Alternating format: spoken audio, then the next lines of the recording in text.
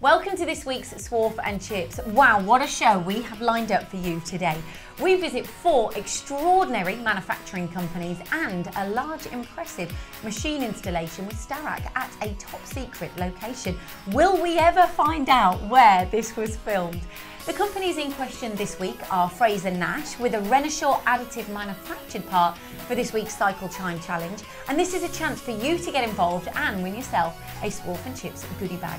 GPR Engineering, well, we're taking a blast to the past and back to the future with their new Mazak MX520. Now, do you feel your processing times are too slow? Well, they're not at advanced engineering, and that's where we're going to discuss productivity gains with the smooth control. And finally, we discuss investment at Playlight, one-hit machining with a small footprint, all happening on today's Swarf and Chips.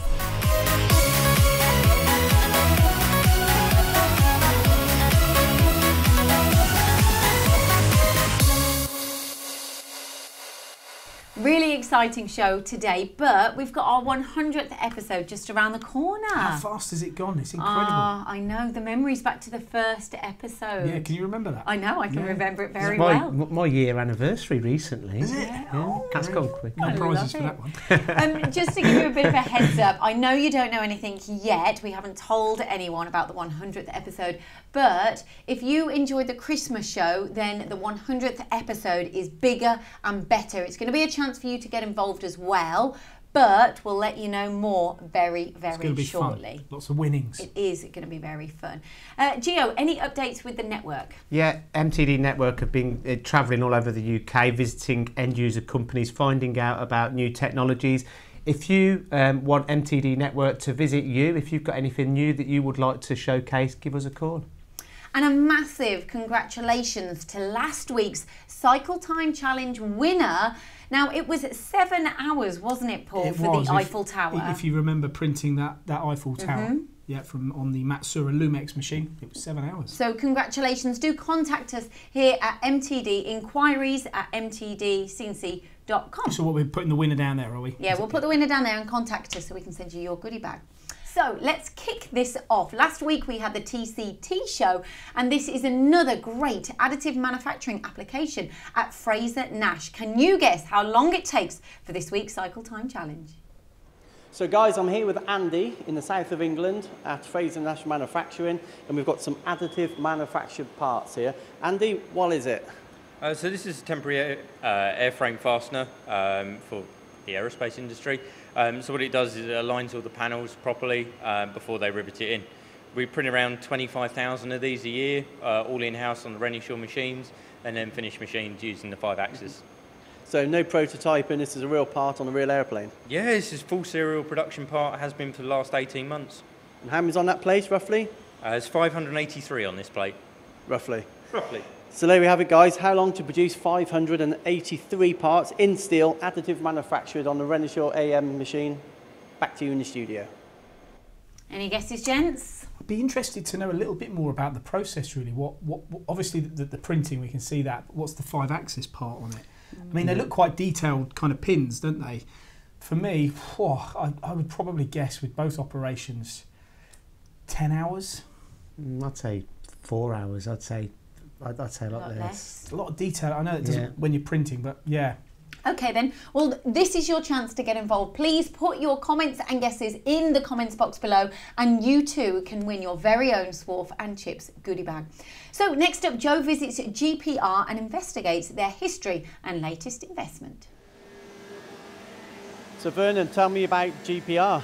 Well, GPR has been going since 1984 as a limited company. Originally started in '77 by the original founders.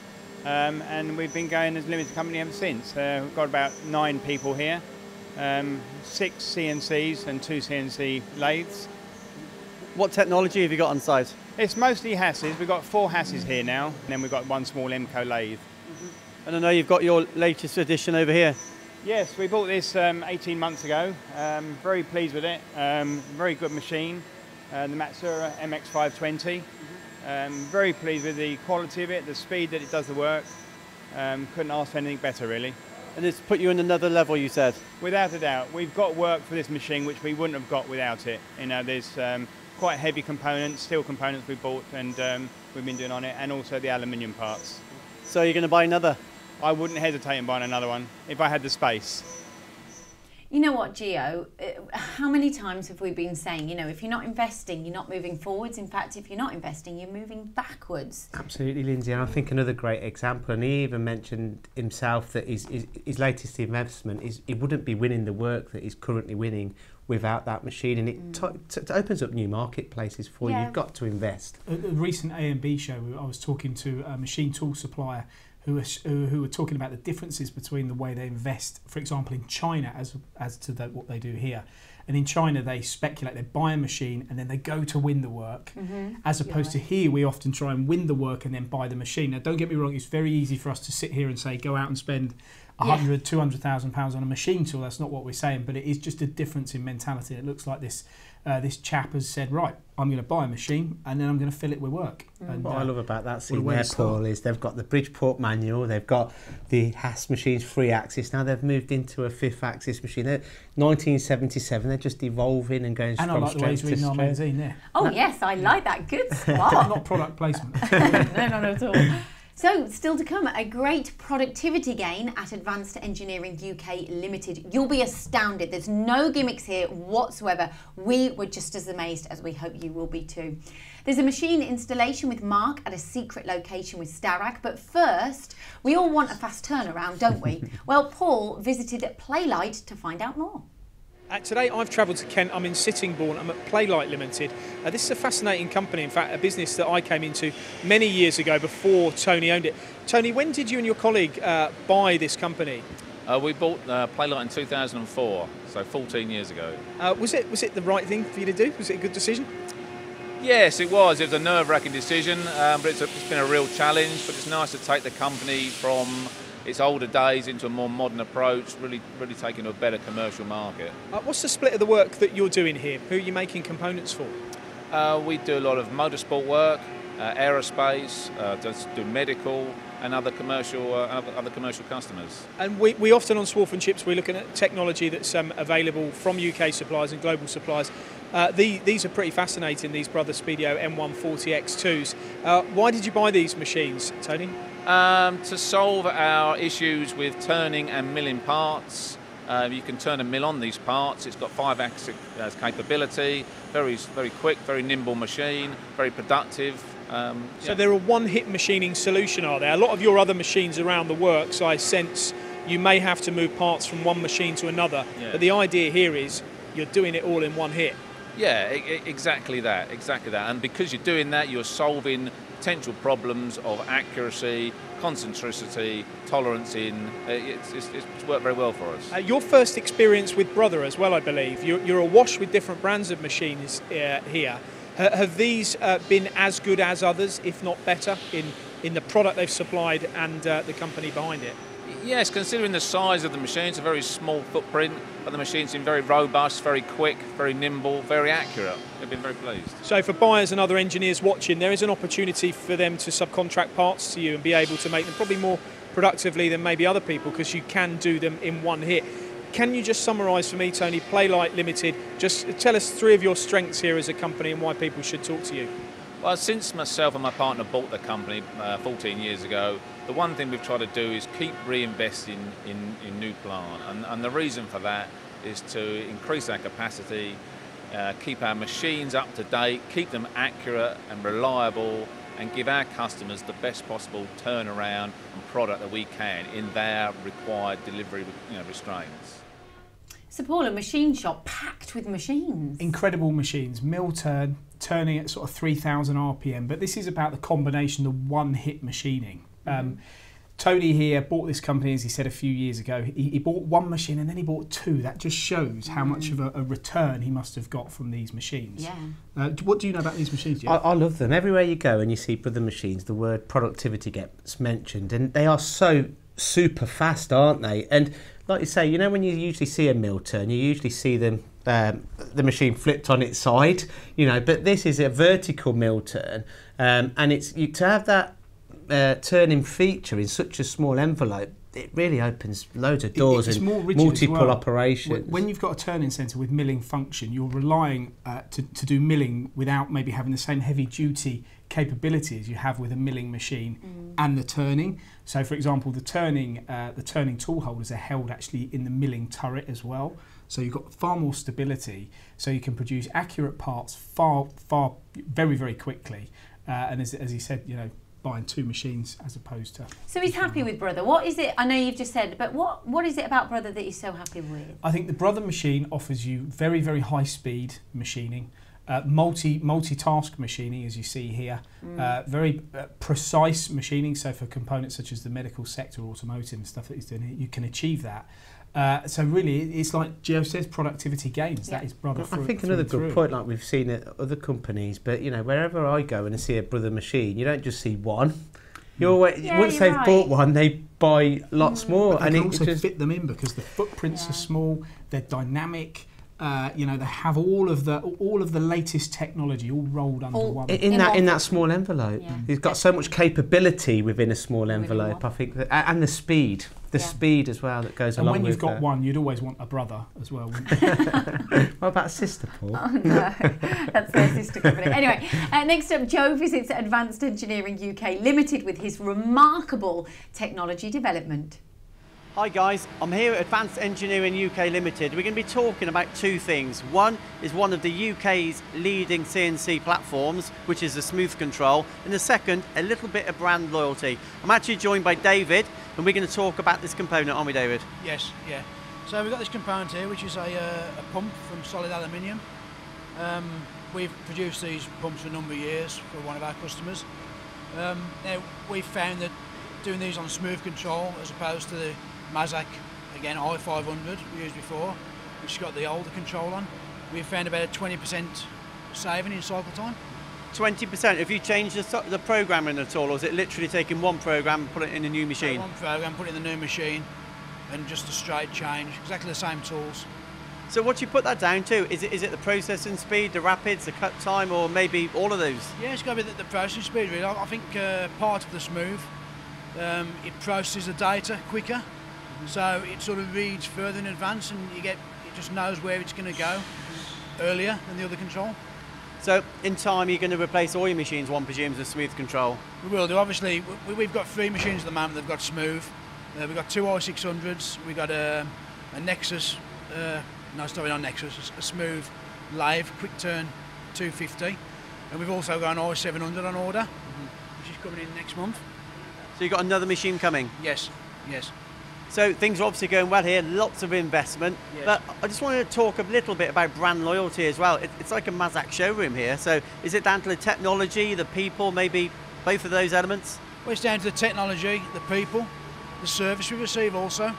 You know, obviously their European base is just down the road in Worcester from us, so it's easy to get hold of somebody. There's always somebody available to talk to. Service is very good, so we use them for servicing our machines as well. So they're done every year, every 12 months. You're quite a long-term partner, aren't you? When did you buy your first Mazak? Well, our oldest Mazak's 11 years old. So, and we've now got, with the new one, we will have 16 machines.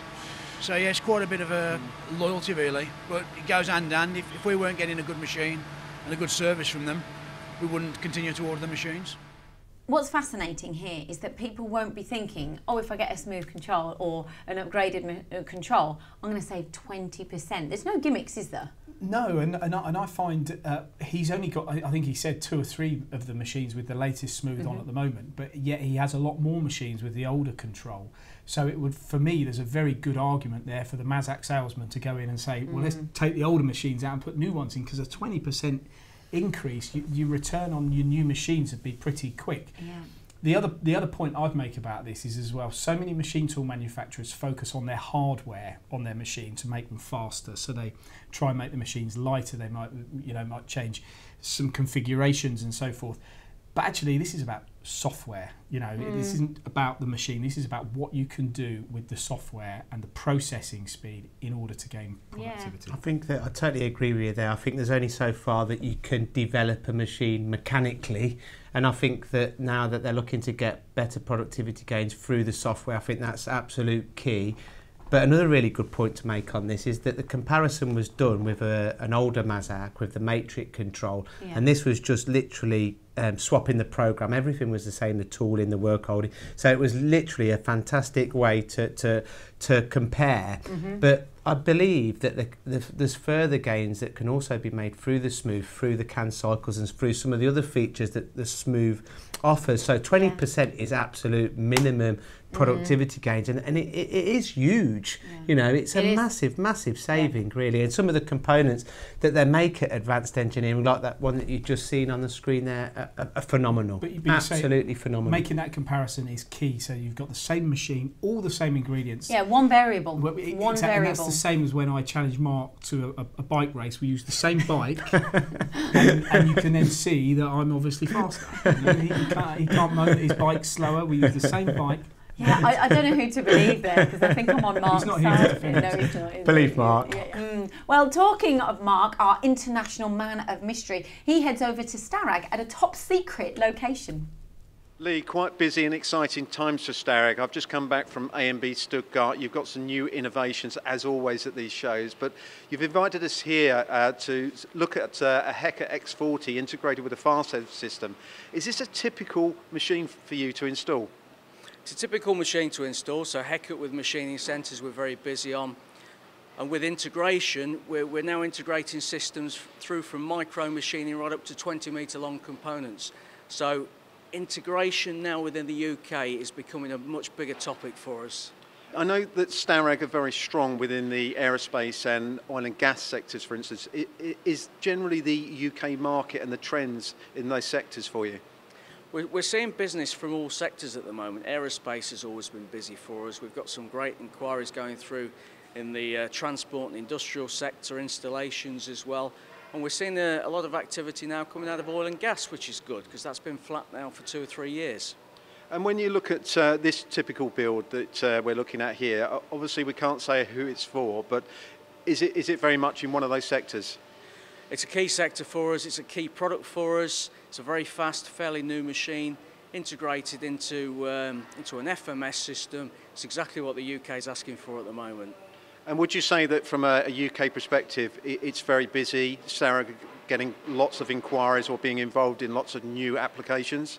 I think there's a lot of pressure on cost now, Mark. So customers are coming to us with very, very high demands from their suppliers to reduce costs. And the way to reduce costs is on faster, more reliable machines with some automation. So we're looking at lights out machining, one man running multiple machines and being able to run 24/7. And that's the only way to compete. And so do you think that we're going to be visiting more of your unique sites with some of the new challenges you've got on board over the next few years? I'm sure we will be, yes. Oh, are we ever going to find out where this was filmed? Very envious. Would love to have been there. I know where it is, and I tell you what, you know, when we are going to go again, and we'll be able to actually obviously expose where it is. But I found interesting about this video is obviously the investment and the FastEdge system, automation, but the fact that Lee's saying here that they're after cost down. You know, suppliers want cost down, and the only way you can do that is by automating, by having total uptime, as much uptime as possible, making parts as fast as possible. Yes. And that's really what the Starrag Hecker brand is about. I think it's a great story. I can't wait to see the full video from Mark. So watch this space, really. I think that it's nice. It also kind of highlights, you know, the range of the machines that they have. So from very small to very large. I mean, Mark was in Germany the other week, standing on a huge machine. No, he was colossal just a machine. small bloke. I like his hat and his gloves. And his gloves. He's ready for winter, to be honest. Look at him. He must use a vending machine to get those out. Off the top of his head. The abuse. Well, it is the end of the show, so thank you very much. Don't forget, our 100th show is coming up very, very soon. More to come over the coming days. Right, okay, don't forget to like, comment and subscribe. If you want to watch any previous episodes, click on the links here. And as we always say, keep those spindles turning.